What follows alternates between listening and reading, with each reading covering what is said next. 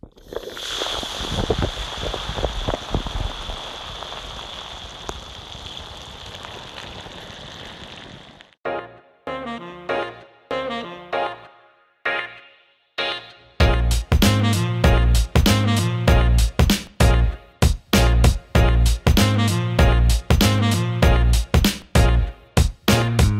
I'm Jay Majaria and I'm a chef and I'm the owner of a restaurant called JAE and we cook modern Korean food.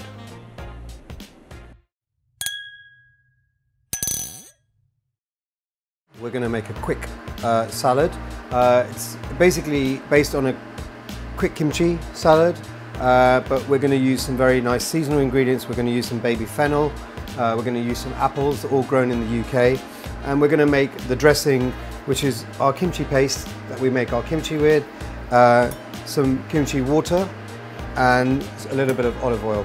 And then I've also got some of the tops of the fennel and we're going to dress the salad with that. Okay, so with this baby fennel, it's really already very, very tender and very nice, so we don't have to take off too much of the outside.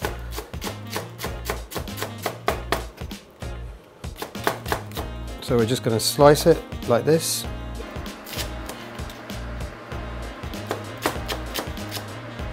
Nice pieces, long pieces to go into our salad. So that's our young fennel, it's baby fennel. And then we're going to do our apples as well. So that's our apples and fennel, and we'll just put that into our bowl like this. So really nice and really fresh. In that one, I'm going to put in some of the fennel tops in, add a nice flavour to it. We've got our kimchi paste, and then we'll put some of our kimchi water left over from our kimchi, and then we're going to put a little bit of olive oil in. So it's more like a vinaigrette, like a classic dressing.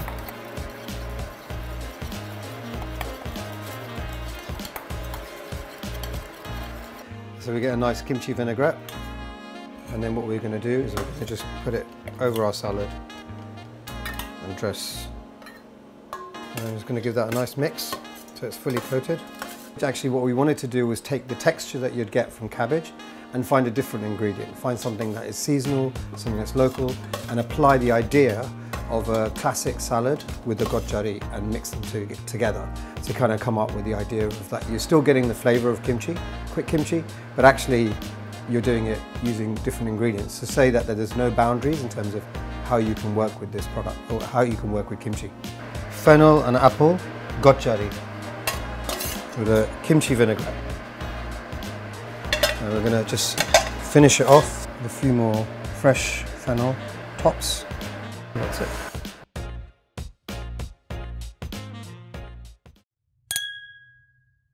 Hi, I'm Justina. I'm in my 50s. I'm living in London, but I'm actually originally from Korea. Hi, my name's James. I'm from the UK. First one I'm trying is going to be the fennel and apples like salad, but it's a gochujang. What I'm interested in, normally Korean people make gochujang with cabbage, but I never really tried gochujang with a fennel and apple, so I think it'd be quite exciting thing.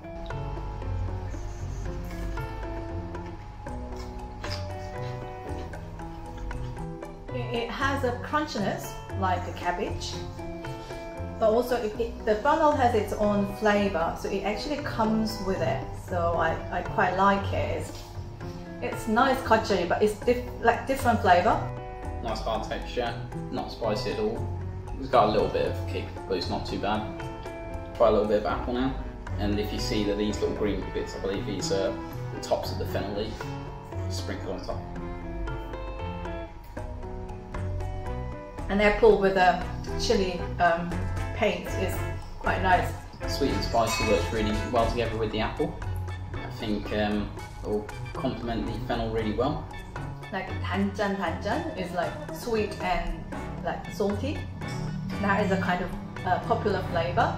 So this is kind of has that sort of a flavor. So it's putting both together. Nice and sweet, good crunch. When I eat it together with the fennel, with the apple, it actually complements taste together. So the apple is sweet, but it's not that sweet because the funnel has a nice fresh flavor. Works really well for light dish, particularly like a starter, I presume, or a side dish. Normally when you make 겉절이, we do it 겉절이 with the rice. And maybe I might have one with the seaweed and wrapped it. It would be quite nice taste. It's not too spicy, especially for myself. And it's really nice. And I just believe that we can actually make 겉절이 with any types of crunch vegetables. So it's really good. So like a model menu for that. So it's really nice. So this dish's roots are still firmly in Korea, but it's pulled more to the west. Like a nice break into Korean food, especially if it's your first time trying it. Normally when we actually have a kimchi is not going to be not the appetizer, it actually is a part of side dishes. So when I had this 겉절이, it was like, how does it going to work? But I think that one of the magic here is olive oil. Because olive oil makes a huge difference because it doesn't feel like kimchi. You know, it's like traditional kimchi, we don't really put any olive oil. But because of the olive oil, it makes this salad. And that's really clever.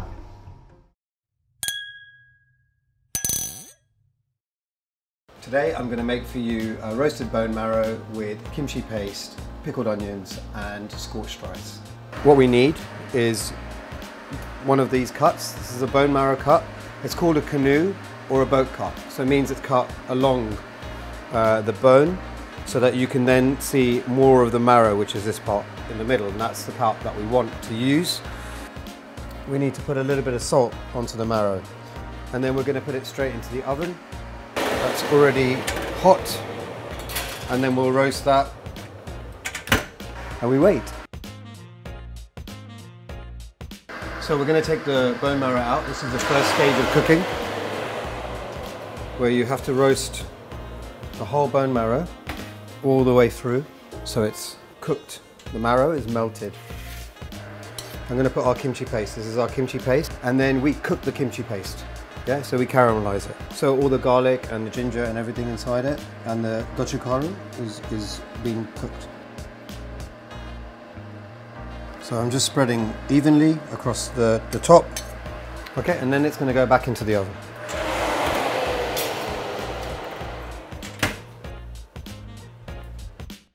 This dish, the kimchi bone marrow, the roasted bone marrow with kimchi, is actually based on a sagoltang, but with kakdugi.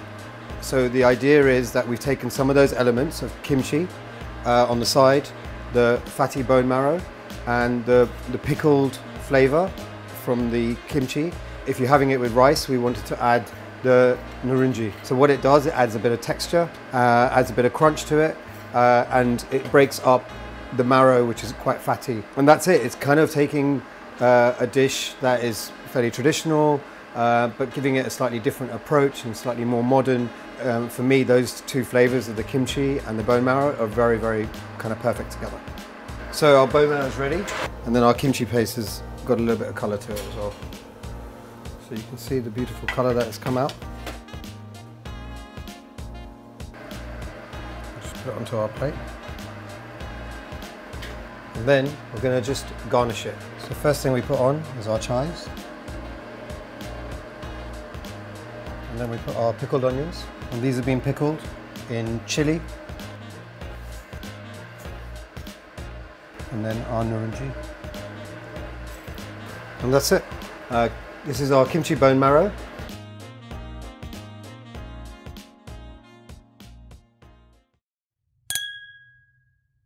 Okay, now we're going to try the bone marrow.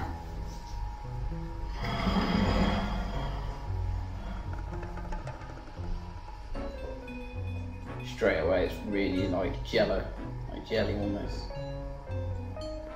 Okay, so this is the bone marrow, and I can see nuringji in it. And when I was told about this dish, I thought, oh, sagoltang.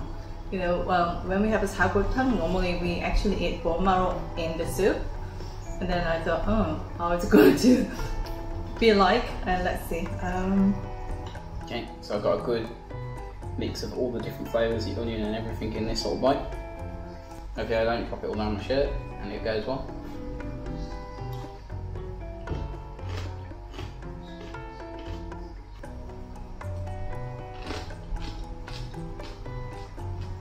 That's amazing.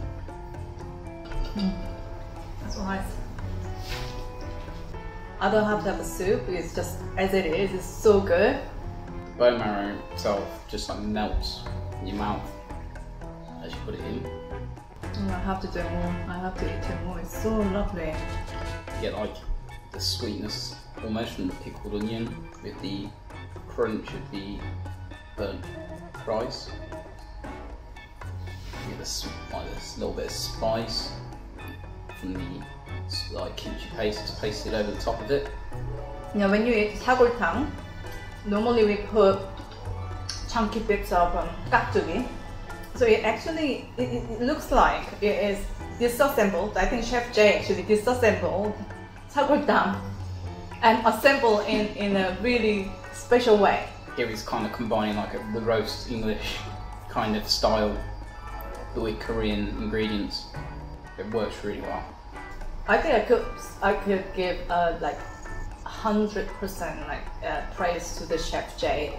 I think he really loves Korean food and he knows what Korean food is about, and so that's the reason why he can actually disassemble it and assemble it in his own style, and that's really incredible.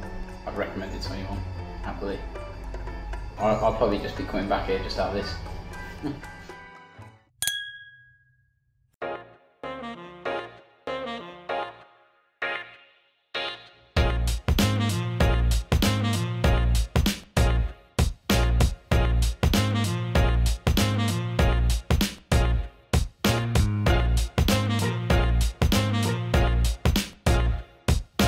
So I'm born here, and my parents are of Indian heritage and born in Africa, and they're born in Africa. I'm born here. Over the years, I've spent a lot of time in Asia.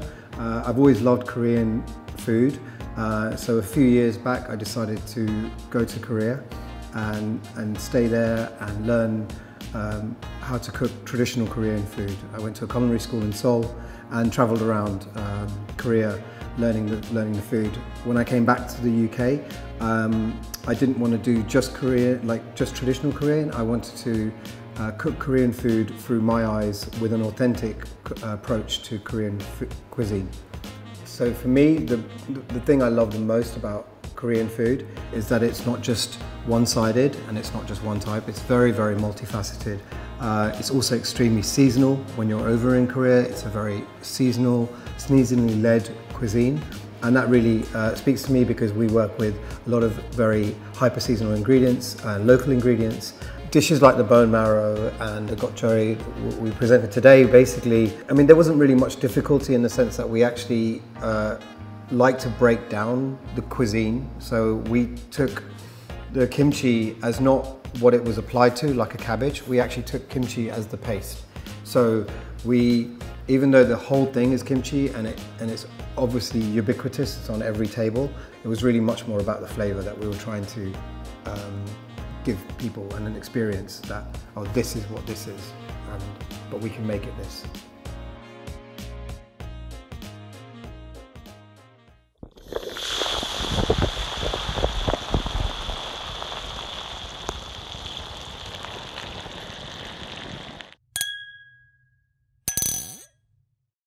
Thank you for watching, and stay tuned every Friday, Saturday and Sunday for all the amazing content releasing in the upcoming weeks. Remember to stay safe and healthy, and we look forward to hearing from you soon. Don't forget to follow us on our social media platforms at Kimjang Project and KBCE UK on our Facebook and Instagram. Additionally, you can also check out our YouTube channel at Kimjang Project.